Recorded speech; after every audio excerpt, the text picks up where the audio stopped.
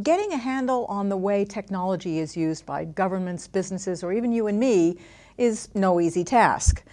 But Insead and the World Economic Forum have been doing just that for 9 years. This year's nearly 500-page Global Information Technology Report was released at the end of March. Here with us to talk about his role in the report is one of the authors, Insead Professor of Information Systems, Soumitra Dutta, who is also the Roland Berger Chaired Professor in Business and Technology.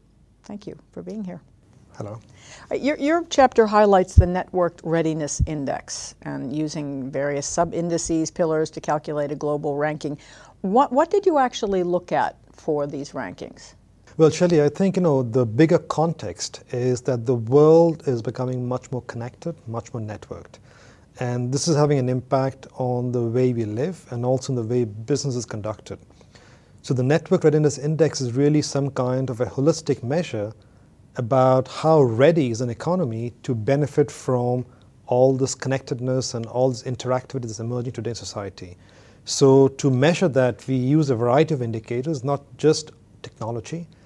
It's a set of indicators linked to the environment, the broader political, regulatory, macroeconomic environment in the country.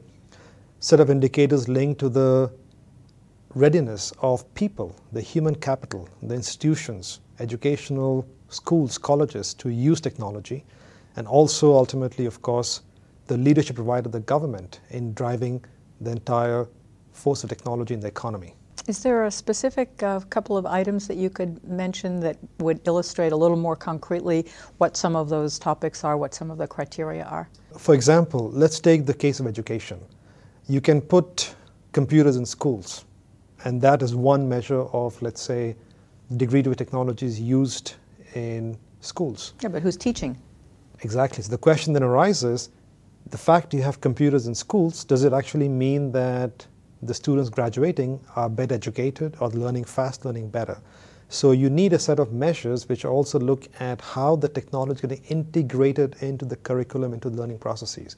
So fundamentally, you need to be able to combine measures that integrate the actual presence of technology with the use of technology, with the impact of the use of technology.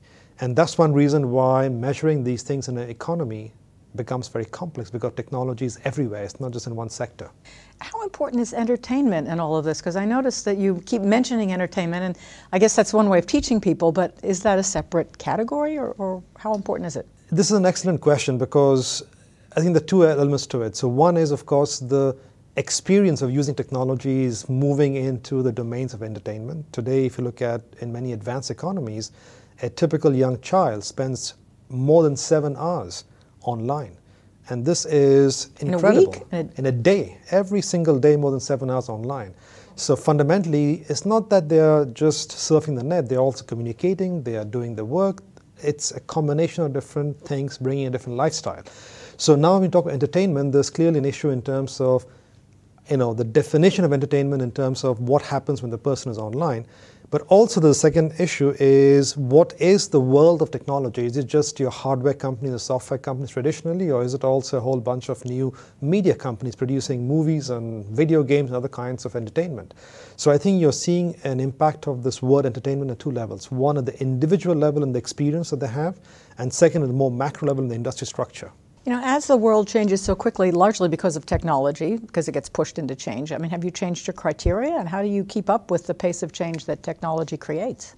Well, this poses a constant challenge. So yes, we do change the criteria, but we do keep the overall framework to be constant. The overall framework, we believe, is very holistic. It looks at the environment, it looks at the three actors, individuals, businesses, and governments, and looks at how ready they are and the actual usage of technology by these actors. So I think in the big structure, framework is pretty constant, but the individual variables to measure each of these constructs do vary from time to time. Now, part of the change is driven by technology changes. A good case in point is today, broadband has become much more important. 5 years ago, broadband wasn't there as a very important indicator. Today, broadband indicators are much more important. 5 years ago, fixed line telephones penetration was very important. Today, people are asking the question in terms of, is it a relevant indicator any longer? So it's quite possible that fixed line telephone will be dropped from the indicator list in the near future, while the mobile broadband, for example, might become more stronger. So yes, there is an evolution of technology metrics over time. Let's look at some of the countries here. The top one this year is Sweden. For the last couple of years it was Denmark, which has been booted down to number 3.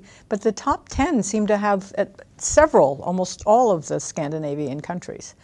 Why is that? Is it just because the days are short and they have nothing else to do at night, or why is this the case? Well, that's probably an easy answer, but I think Scandinavian countries in general do very well on most of these kinds of analysis and metrics, not just in technology, and a variety of other factors too.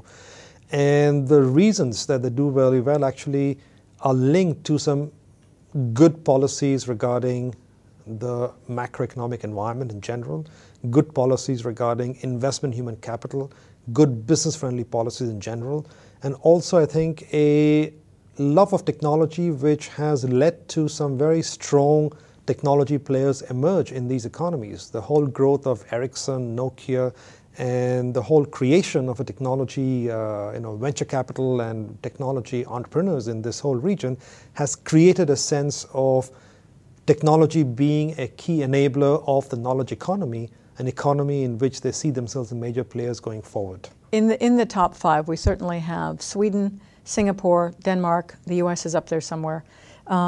What impact have the BRIC countries had? And are they, I guess they're increasingly important. Yeah, you see an interesting pattern in which the BRIC countries are moving up rapidly. And I would say this especially for India and China.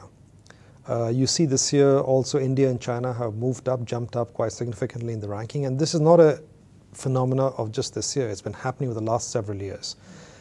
Brazil is improving, but I must say that Russia is stagnating. Russia, in fact, is not doing that well. No, I was surprised. It's way down on the list. I had to look. Exactly. It's around number 100 or so, something. Russia, what you see is, of course, as I mentioned earlier, we measure not just only technology, but also a variety of issues linked to the environment, linked to the human capital investments, and linked to the broader environment in which business and government can use technology.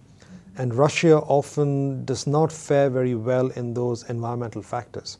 So what you see is that even though they've got good people, they don't have the right climate to encourage investments in knowledge-based sectors, knowledge-based companies. So Russia as a whole is not necessarily doing as well as it could.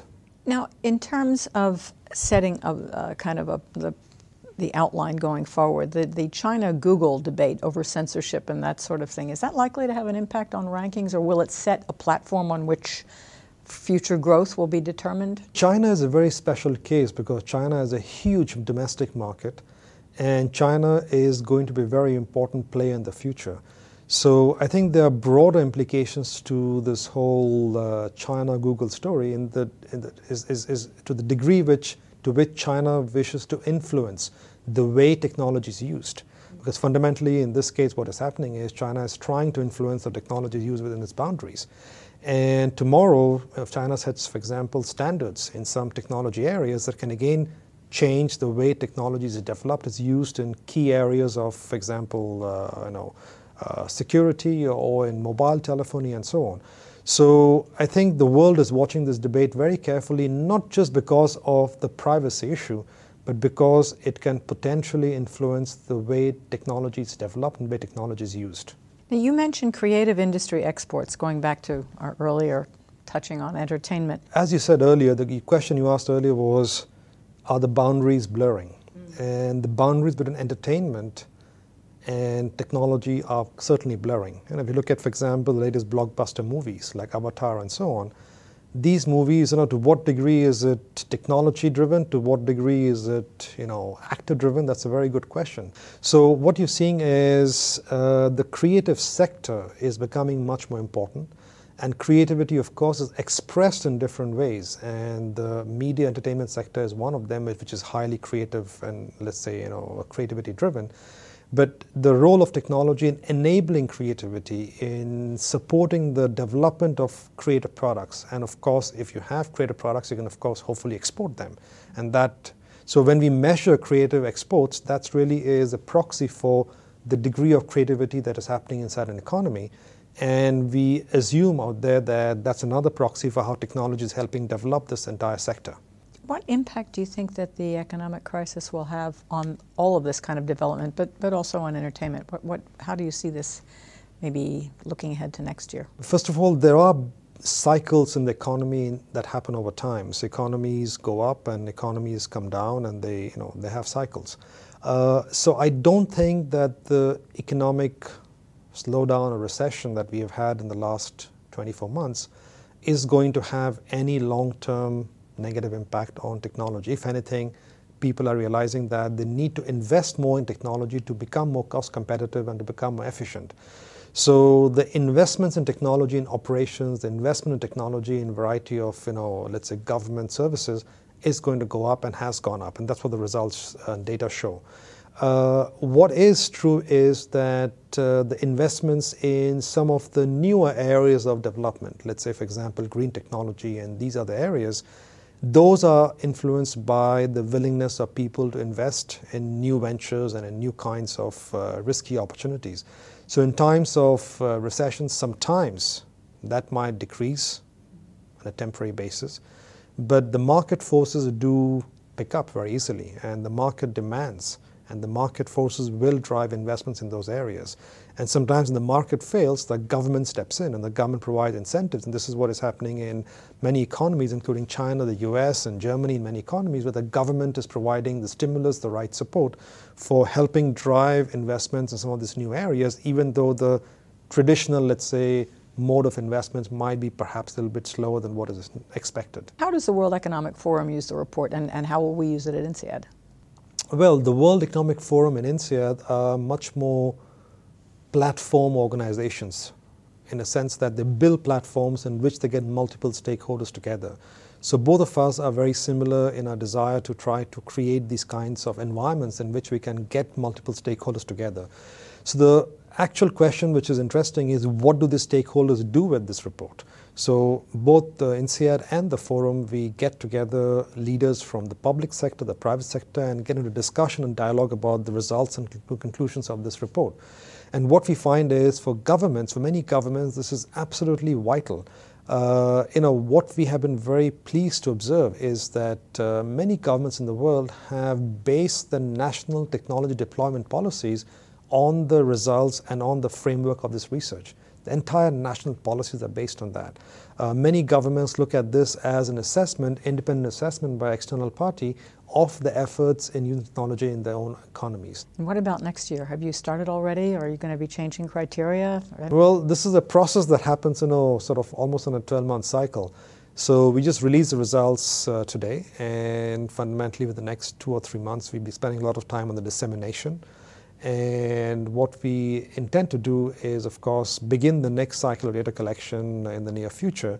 And the entire process of collecting data, doing the analysis, producing the report takes a good 8 months. It's a lot of work. Thank you very much, Soumitra Dutta, for being with us on Insead Knowledge. Thank you very much.